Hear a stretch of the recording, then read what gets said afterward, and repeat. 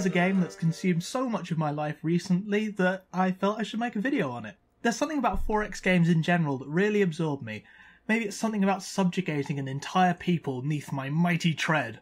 Anyway, this is Stellaris, a space civilization management sim brought to us by Paradox Interactive. You take control of an empire making its first forays into interstellar travel. First things first, you have to pick the spacefaring empire that you'll be leading into greatness, and the variety on offer at first seems pretty impressive. By default there's 2 human factions: lizard Nazis, bird Buddhists, hermit crabs, science squids, bureaucratic fungi, and even weird sloth platypus people. In addition to these, there's also an extensive faction creator with additional traits, government types and portraits to choose from. Or you can just randomise everything, which is how the game populates the galaxy with other civilizations. Despite this appearance of choice and variety, most of these differing factions end up playing exactly the same. For example, even if you play a faction with the pacifist trait and so are supposedly adverse to fighting and wars, there isn't much stopping you from building a huge armada and steamrolling over everyone apart from a very small happiness penalty. The differences between the factions that seem to make the most difference are the different methods of interstellar travel, which somewhat act as a flat difficulty modifier for your game, and what type of weapons the faction starts off using. Something I do quite like is how your empire's personality traits affect and influence your reaction to and the rewards you get from random events. Like, a spiritual empire will gain happiness from a meteor shower passing over its homeworld, whilst a more scientific-leaning empire will note the event as having no significance. This does extend to what greetings you can offer rival empires you encounter. However, from what I can tell, whichever greeting you choose doesn't affect your standing with your rival, which I feel was a real missed opportunity. Even if giving a response that aligned or contradicted with other empires' traits only gave a very small change in your standing with them, positive or negative, it'd be a welcome bit of flavour, which the game otherwise seems to be relying on. Diplomacy overall is a bit basic. Your standing with any given empire is pretty much decided from the start entirely by your empire's philosophies, and it can be tough to mitigate these differences through trade or diplomacy, so there's very little you can do beyond exterminating any of those who oppose you, which is especially troublesome with so-called stagnant ascendancies, which are meant to be ancient empires in decline, and so have the best militaries and best technology. So if one does take a disliking to you for whatever reason, you may as well kiss your cosmic ambitions goodbye. Gameplay happens in real time, by default at 1 day per second, rather than being turn-based. This way of time passing does help give a sense of scale to the game, with actions like travelling between stars taking in-game months. In single player you can speed this game time up, or slow it down, or pause it at will if there's either too much or not enough to keep you busy. I'm given to understand that in multiplayer you're able to pause during a session, but the game speed is constant and agreed by everyone at the start. As time goes on, of course, your ships, colonies and government all have to be upgraded, which means technology. And how they've done the tech tree baffles me somewhat. There are 3 tech trees you research simultaneously, which I like.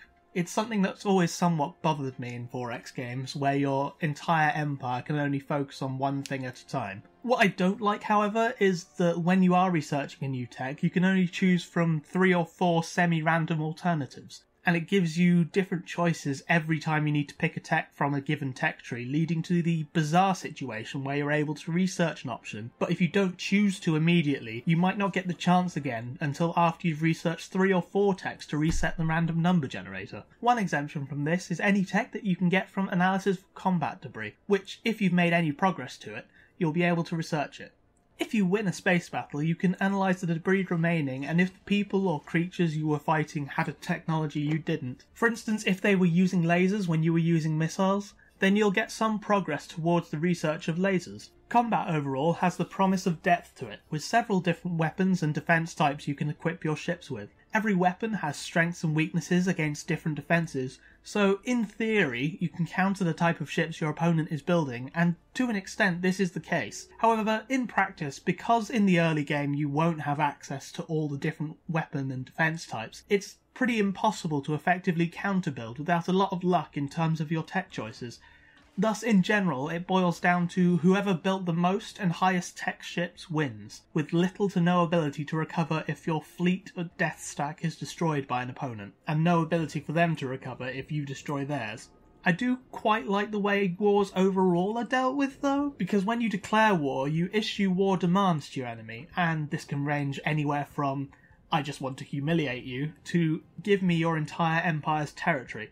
And this dictates essentially how long the war will go on for, as opponents will fight harder against you the more demands you issue. There's also a running war score giving a nice visual shorthand indication of how close the enemy is to admitting defeat, or outright destroying you. You've also got science ships that can help you survey new worlds or combat debris, and bravely go forth into the unknown, finding anomalies, which, along with the randomly generated events, can give your empire science or industry bonuses. These random events are varied enough that they'll generally only repeat themselves after multiple games, apart from the couple that are set to happen every game. You also have to hire your empire's important leaders who can research your technologies and take charge of your science ships, or help govern your planets and space sectors, or even lead your armadas and command your ground troops. Depending on your government type, they can also be raised to be your empire's figurehead leader, giving you empire-wide bonuses, and as time passes, if they've not fallen in combat, they will age and finally die, having to be replaced. Again, giving a sense of scale as generations come and go. Overall, I don't really know whether or not to recommend Stellaris. There seems to be a wall in every game after initial exploration and expansion phase, where the game descends into tedious micromanagement and waiting. To my shame, I've yet to experience the late game because I very rarely want to go back to a game after leaving it, and considering the only victory conditions in the game at this point are 2 variations of conquer all other factions, the combat boils down to biggest army wins, and even the smallest maps have 150 star systems. You can see how it might not be enthusing to see a game through. And yet the early game is really quite fun and really delivers on the fantasy of you building a galactic empire. It's just a shame it can't carry it through to the end. Stellaris is £35 on Steam, or a similar amount of your local currency. As I said, it's tough for me to recommend a game that I've not really seen through to the end yet, so make of that what you will. Thank you so much for watching. Feel free to leave a comment down below. There's also thumbs up and down beneath the video that you can use as appropriate, and I'll see you in the near future.